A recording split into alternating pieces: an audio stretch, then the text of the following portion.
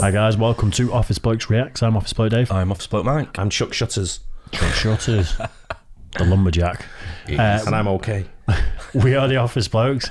We've got two other YouTube channels. We like to talk about stuff, we like to try stuff. We've got a Patreon page, we've got social media, and we've got brand spanking new merch.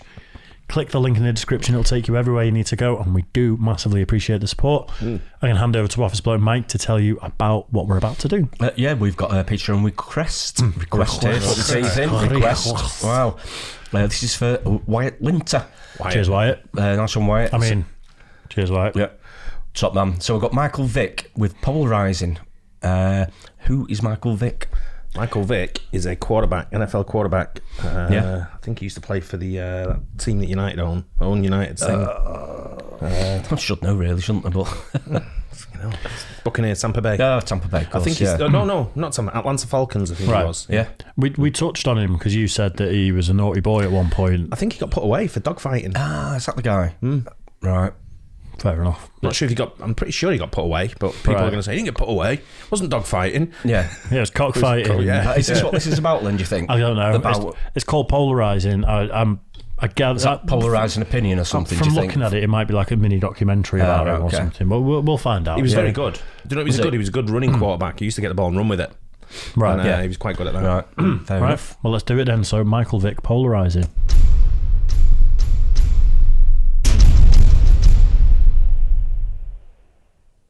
Vick on 2nd and 8, off the play fake, has some running room, inside the 30, inside the 20, Vick into the end zone, Falcons win in overtime, a 46-yard touchdown run, his second touchdown run of the game. I still think he's a prisoner of those great Sundays in Atlanta. When Michael Vick was in Atlanta, he was Michael Jordan of Chicago. The most electrifying athletic quarterback in NFL history. His style, athleticism, and success made him unique in college, and now just as historic in the pros. Lightning in the bottle, that's what he is. Always going to try to make the impossible play. He breaks the tackle. As quarterback of the Atlanta Falcons, he was the highest paid player in the league. Put on such a show for you, Sunday after Sunday. Rolls to the right, runs downfield 40. He did things on a consistent basis none of us had ever seen on a football field before. I think that's what made great players great. The fact that they push themselves beyond limitations and they try to make a way where there is no way. Here he comes again, electrified. When Michael Vick walked in, that was gone. He will score. 53-yard run for the Magician. Michael Vick was one of the most electrifying players. Dogfighting operation. Michael Vick was sentenced today. 18-month prison term. Now, I can understand if you're a dog lover, animal lover, you're just never going to get it over this. You're always going to basically hate Mike Vick. And I understand that. I don't share that opinion with you. But this guy has paid a massive price. I knew, the magnitude of the decisions that I make and the poor judgment and what I, allowed to happen to the animals. So the highest paid player in the league to 18 months in prison for something that's horrific. Yeah. That's pretty bad, isn't it, that? Yeah, That's think not good. Of all the things, it's not like he got in a fight on a night out and went to prison. Animal abuse is going to upset a lot of people. Absolutely, It's it's a big deal. Now, isn't he? Apparent thing, isn't it? Dog fighting and things like that. I mean, we've had stuff like that in our country as well, haven't we? But it's just, gross. Yeah. And that should wrap it up. Manning with a perfect pass. Extra point is up and good. 31-10. Eagles down by 3 touchdowns. It was announced he'd be playing for the Philadelphia Eagles after signing a 2-year contract with the possibility of earning nearly $7 million. You only go off what you see, at such a young age. And, I just fell into that trap and started believing what I wanted to believe. And it was never a point in my life where somebody tried to correct me. It's almost into the miracle stage. Vick in the shotgun with a spread formation. Eagles have turned it over 3 times today. Takes the snap. He floats it. Complete. Good. Running with the football is Seller. Is this after he's been in prison? Yeah, though? he's come out and he's signed for Philadelphia. Yeah, right, okay. Philadelphia Eagles. That makes sense from what people say in the comment section. If everyone hates you, you go and play for the Philadelphia Eagles. Oh, right. The Philly fans in any sport are just bonkers. Yeah, that's what I gather, yeah. At the 20, at the 15, 10-5, touchdown!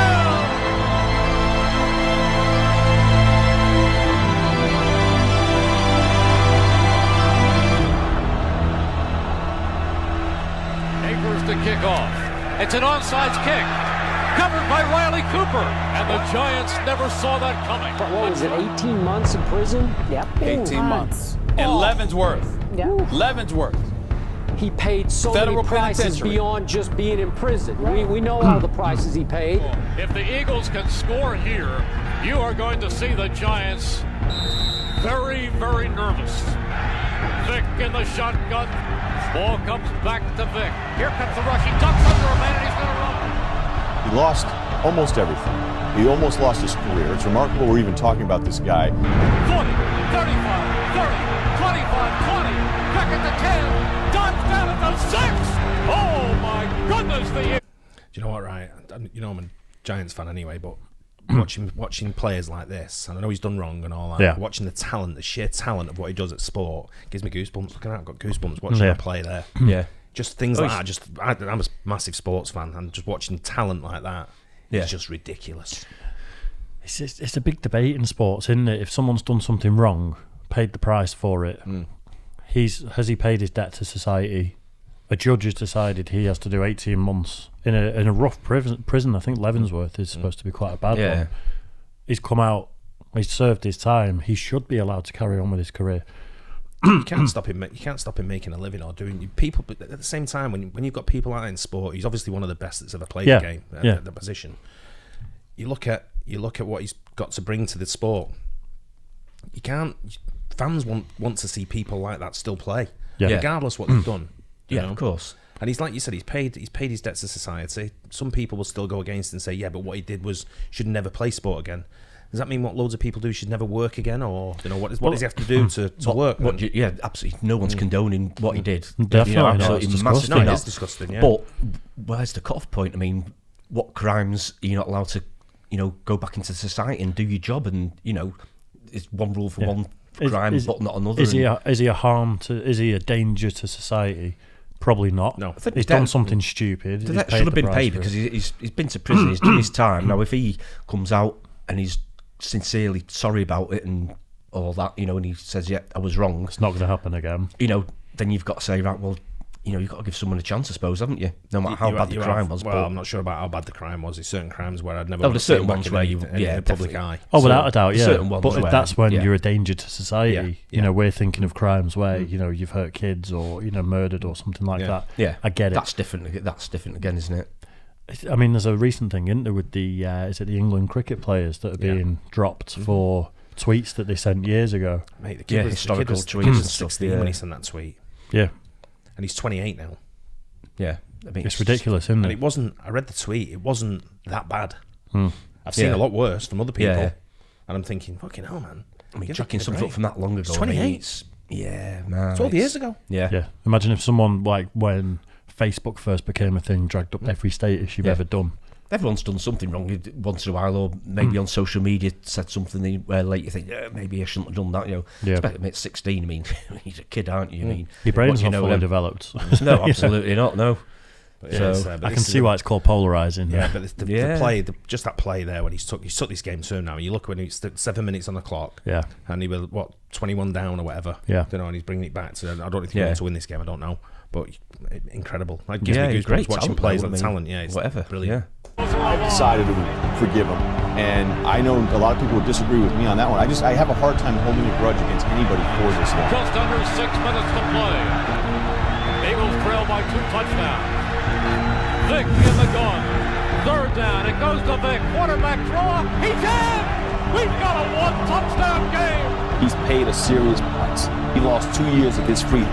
You better believe There are a lot of nervous stomachs in the stadium right now. He's spoken at school after inner city school about the horrors and the abuses of dogfighting.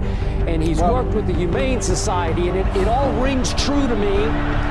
3:01 remaining in regulation. The Eagles are 88 yards and 7 points away.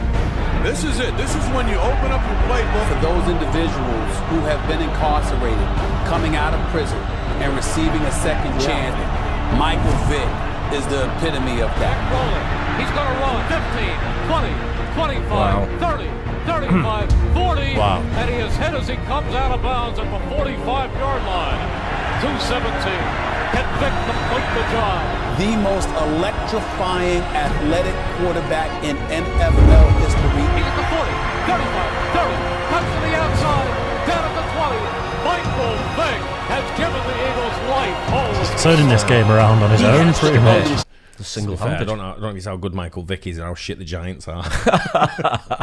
Fair enough. It's something that's just occurred to me as well is how many rappers, mainstream rappers, have done prison time for assaulting people, shooting at people, dealing drugs, and they're not cancelled when they come out of prison. And I know it's horrible what he's done, but so is selling drugs to people, selling crack. You know, people suffer. Shooting people is probably worse than dogfighting, I'd say. Yeah, with drugs involved, I mean, people die, don't they? Precisely. You know, things like that. But they're celebrated when they come out of prison. It's weird, isn't it? Really? It sort of enhances their status to a certain extent as well, doesn't it? In that sort of very genre. Hypocritical in that sense. Oh, of course, yeah.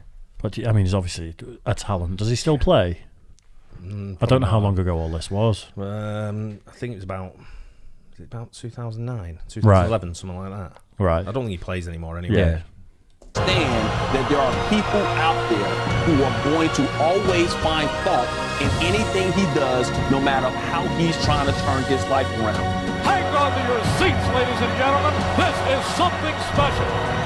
Vick in the gun. He's back. He looks. He fires. Complete. It is to the Macklin, and Macklin sidesteps and runs in for the touchdown.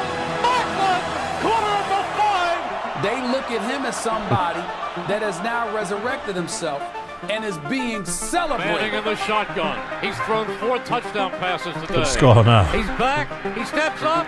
He's hit. Down he goes! Inside the 30 at the 28. And the Giants will have the ball. And they're saying, how can anyone who's ever done what he did, no matter what price he paid, ever be allowed to be celebrated in any way again? I haven't seen anything like this.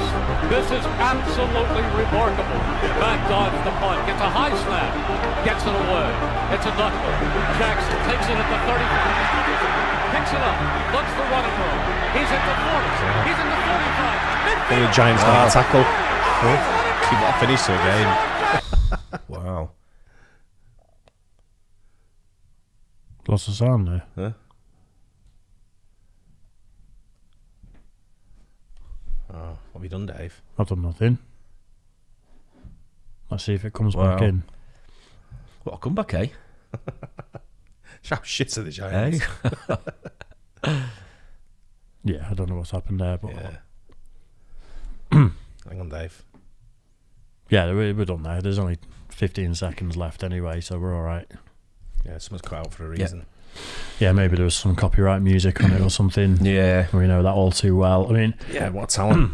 Yeah. Huge talent, is he, clearly. I think it's one of those things where if someone comes out, you know, if he's genuinely remorseful, and by the sound of it, he's working with like animal charities and stuff, wasn't he? And, he's probably got a PR company behind him that have gone, listen, you need to be seen to be actively opposed to... You'd like to think he was sort of genuine in that, and then you probably more likely to say, yeah, listen, give the guy another chance. Everyone makes mistakes, and of course. There's mobs out there that just want you to, once you've made a mistake, you're just going to have to go and die somewhere because you're not allowed an opportunity in life. You're not allowed a job, you're not allowed a family, you're not allowed anything just because you made a mistake. He's got everything going for him, but what made him do something like that in the first place? You think it's just the buzz, like excitement, or probably the wrong people around him? It's you got to remember these people have a massive entourage. That's as soon as you get money like that and fame, like he's got. I don't know, like you say, the highest paid player in the NFL he was at that time for the Atlanta Falcons. And then when you're earning that kind of money and you've got that kind of fame as the best quarterback, you know, being the best quarterback in the league or the best quarterback in the world or whatever it may be, any sport, you know, whatever you're the best at in the world, you're going to attract people no matter what you do. Hangers on. You get a massive entourage of people who want to be around you. Yeah, and sometimes it's the wrong people. I don't even know if it's like might be a mob run thing to get involved. People like that do get involved in things. There's a lot of gambling going on. A lot of stuff that goes on. There's a lot of money involved. There's always a few wrong uns, isn't there, like you say. You know, another thing to maybe consider is he's possibly been taking shots to the head for the past 10 years at this point, and CTE is something that is like, there's been American football players that have shot themselves, killed their families, like done some really out of character stuff, and it's been down to CTE. It affects your decision making day to day. People are more risk averse. That, you know, not risk averse the other way. You know, people are more likely to take risks because this brain damage. I'm not sure that's an excuse for him, though. I'm not saying it is, because I don't know either way. He just made some really piss poor decisions. He just made some poor decisions, terrible decisions, and you just hope that nowadays that he's not doing anything like that. He hasn't done anything since, and he's straightened out. You know, he's straightened out, and been a better man for it. I think. Hopefully, do you go to prison to be rehabilitated or to be punished? And that's an age-old argument. I think it should be both, shouldn't it? Both, really. It is a bit of both, but I read a thing about prisons in the UK back in the Victorian times, and they were absolute disgraceful hellholes. It was all punishment. It was really bad conditions. Is that true, Mike? And it didn't in any way stop people committing crimes. If anything, it made people become repeat offenders more. Well, you see that now if you watch any prison shows, you know, especially in the UK. I'm not sure about the USA, but if you look in the UK, how many people do you see reoffend and go back in prison? Loads. And people say, you know, the prison guards he's going to be in and out of prison for the rest of his life, you know. And you see the same people that we know from estates around here. You know, you don't see him for 6 months. He's fucking locked up. Yeah, you know. If you take opportunity away from people when they come out, what are they going to do other than turn to crime and then do bad exactly things? What they do again. You got. He's not done it. It's bad. I love dogs, so that's a terrible thing that he's done. But you know, come on. I'm not a dog lover, but it's bad what he's done. Oh yeah, it's real bad. Yeah, really bad. I think he deserved a second chance there, though. Personally, most people do. If a club's willing to back him up and the fans are behind him. Yeah, and what a talent! No, people who are sports fans want to see that kind of talent on a day-to-day basis. Yeah, they do. Yeah, absolutely. I do as a sports fan. So I know, you know, these. You get diehard fans that are, you know, football fans. You'll get Giants fans who are, you know, at that game. You'll probably say, I'd love to see it. What a great game to go and watch. Yeah. You know what I mean? I know you're on the losing side of it. It's happened to me in football. Yeah. You know, in English football. But when you look at that, it's like, that's fucking game. What a game. You know what it's like when you lose, though, and it's like, he shouldn't have even been on the pitch. Exactly. I was going to say that before. So it's polarizing until he signs for the Giants, and then everyone's like, it's great. Yeah, you know, he's our dick. Yeah, that's the thing, isn't it? Yeah. But anyway, it's an interesting one, that, though. I enjoyed it. Thanks for the request. There was a request. Cheers, Wyatt. Winter. Yeah, cheers, mate. I hope you guys liked it too. Don't forget to like and subscribe. Hit the bell, and we'll catch you guys in the next one. Cheers. Guys.